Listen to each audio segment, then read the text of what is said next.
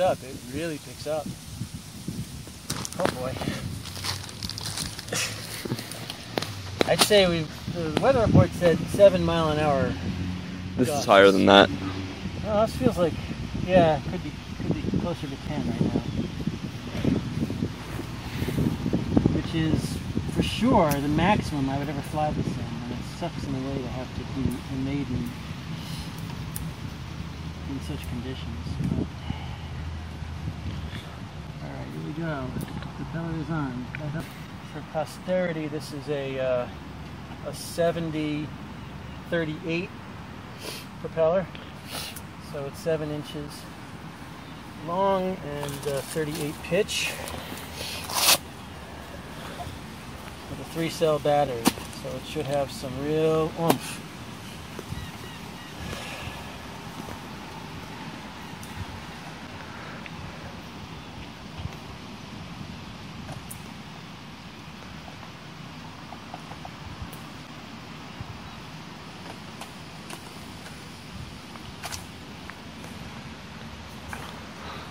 And this is a very old-fashioned design. It's been modernized a little bit, but you still have to take the whole bottom wing off and muck around with the interplane struts in order to get the battery in there. So, It's actually pretty funny. not exactly. I would say this plane is the exact opposite of a ready-to-fly plane. This is a box of sticks. Put it on low rates. Got the battery timer set to 5 minutes.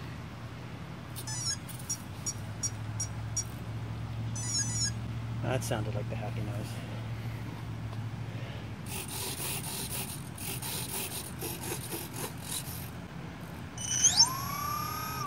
Alright, everything's working.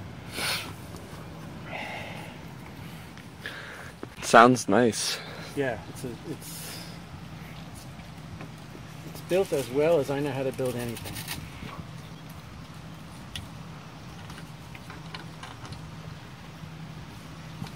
Balanced perfectly side to side, front to back. CG should be spot on.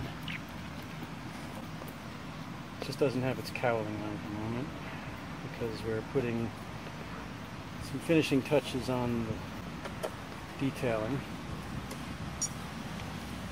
Now that beep we're hearing every so often is a little disconcerting. I don't know what that is. Well, it's the receiver saying hello. I don't know why.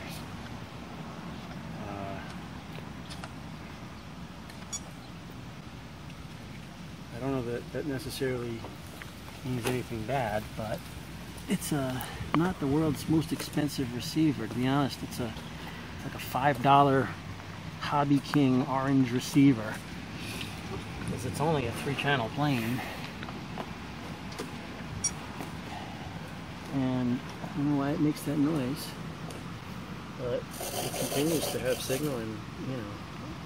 Work. I know when I test it out on the workbench, it does that. And it just doesn't seem to have any importance. I'm sure it means something, but I don't know what. Alright, so we're all out of excuses now. We gotta fly it. Let's go over here and get a little open space.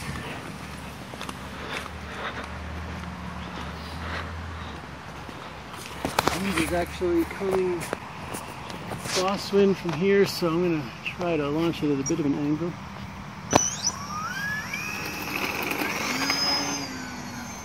And she's up.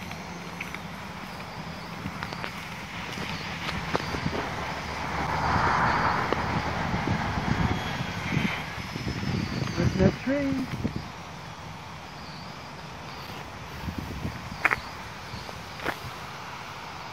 Okay, a lot of power.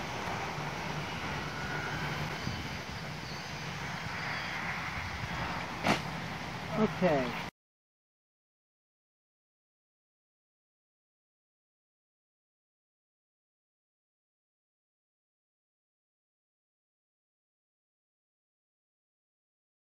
Yeah, the battery. That was a low speed, very low speed thing. right down on the nose, which is a very solid part. Prop saver did that. There's no damage to the plane. I can tell you that this plane really wants to take up to the sky.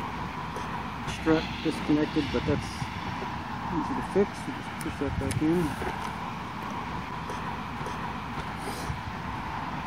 Oh, sorry, K-beam strut, not a Biplane strut. And the Biplane strut did come out. Made a tiny little dent in the covering. Easily fixed with an iron. No, not the covering. Easily fixed with an iron. It's not a cut. It's just a little indentation. The wind is definitely affecting it. It's very light plane for its size and got a lot of wing area for the weight that it has. I would be willing to try this again. It'd be really nice if the wind is not as strong.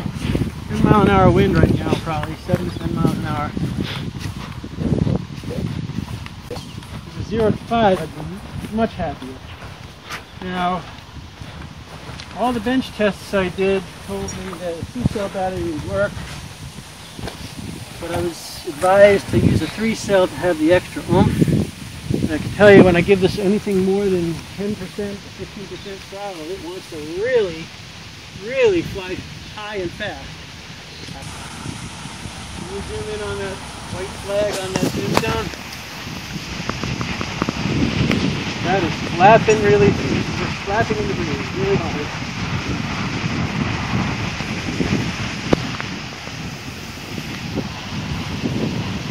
It's very windy. Coming in right now. Film the leaves on the trees. I did already. Yeah, I mean, it's the weather system. You can see the clouds moving towards us.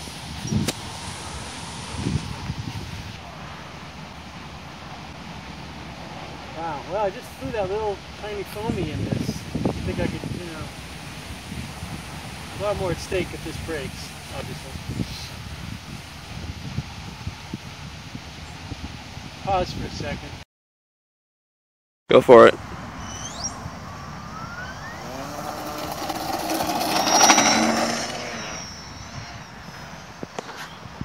Alright, she's very, very reactive to the rudder, too.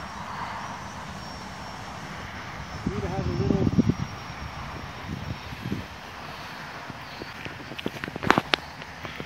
Yeah, you got to tone the rudder down a lot. Like a true Biplane. Get away from the tree.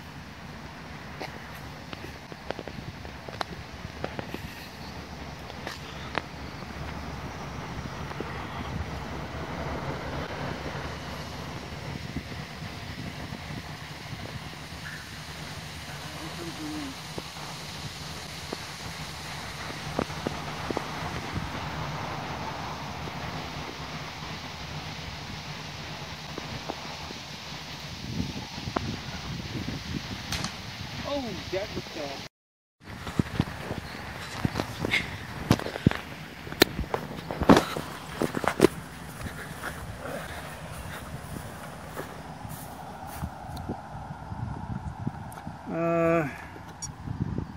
Didn't sound very good. Yeah, I feel a little crack in the wood here. Tiny little crack. This is off. Yeah, well, that's going to happen with any impact. So it's got way too much control authority in the rudder. I'm trying really hard not to correct or over control, but it's pitching and rolling, and yeah, that's a shame. I can tone it down. I wonder if it's in good enough shape to keep flying it. I don't really see anything terrible here. You could have like broken something you can't see though, and that wouldn't be. It's like damages the structure. Part of the problem is that I don't have my screwdriver with me to tamp this screw all the way down. So the bottom wing is actually a little bit flopsy. Tiny. I mean, it's probably while it's flying, it's not doing anything. And maybe it had a bit of shock absorption on the... Ah, see, look here. don't know if you can see that. That happened. So Yeah. we got to put a little spot of glue to hold that. But that's the only damage that it suffered, and that's very easy to fix. I don't even have to do anything to it. But there's no question that it's got too much rudder authority. If you look at this rudder, even on low rates, look at the size of that sucker and how far it moves. So we're going to have to tone that way down. Let's go to servo setup, and we'll go to travel, and we'll go to rudder.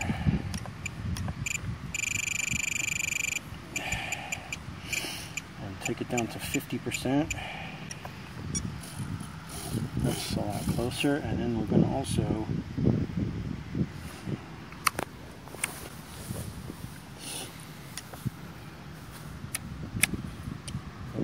go to Expo, and we're going to go to rudder, and we're going to go and give it like 20% Expo maybe more, 25.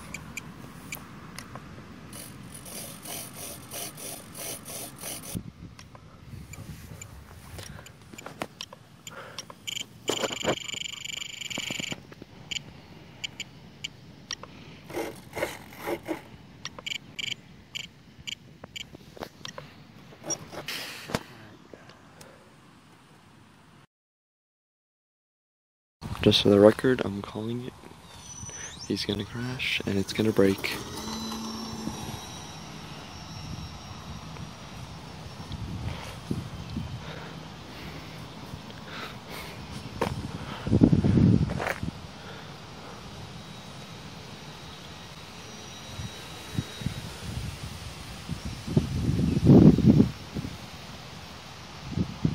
What it needs is down elevator mixed in with the throttle.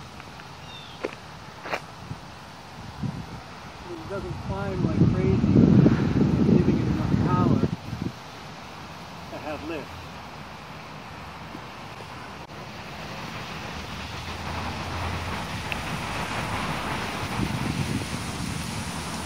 And here comes that big wing. Alright, take this thing in and just be patient.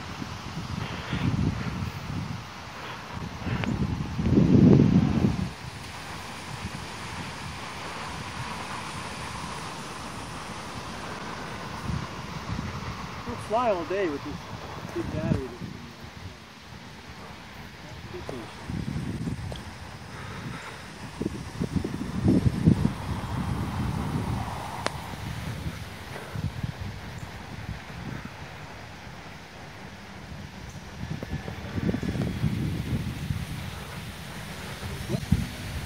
See how it wants to nose down the second I cut any power?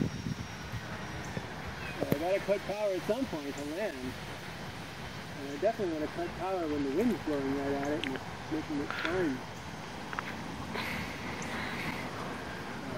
That's also too many variables to realize for a maiden flight.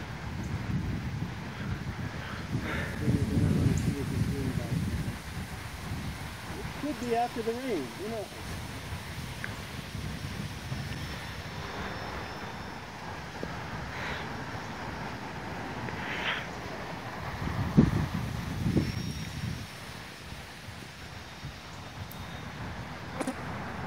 Angry looking sky.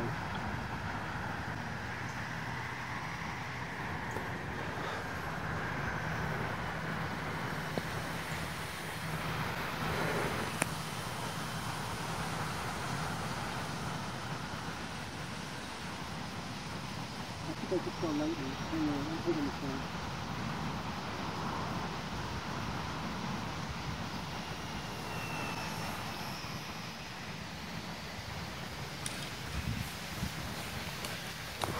Would have been better to land that on the asphalt and not have it nose over, but I don't think it was going very fast when it hit the grass. No, it wasn't. I wouldn't be surprised if that broken part in the wing just flipped open again, but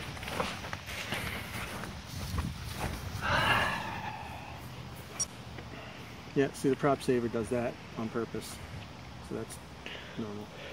And actually the wing is fine, no damage at all, just a little nose over.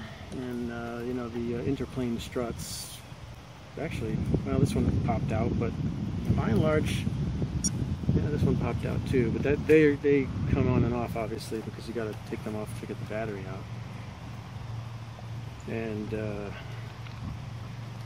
yeah, normally I'd have my feel box with a screwdriver. This wing would be tight, although I don't think that's really having an impact, because it's basically staying where it's supposed to be through flight. So successful flights. Learned a little bit, made some adjustments, got it to fly better by the third time. Too windy to really maiden it properly, and there were some folks here visiting their departed loved ones, so probably time to leave anyway, since I saw lightning in the sky a little while ago.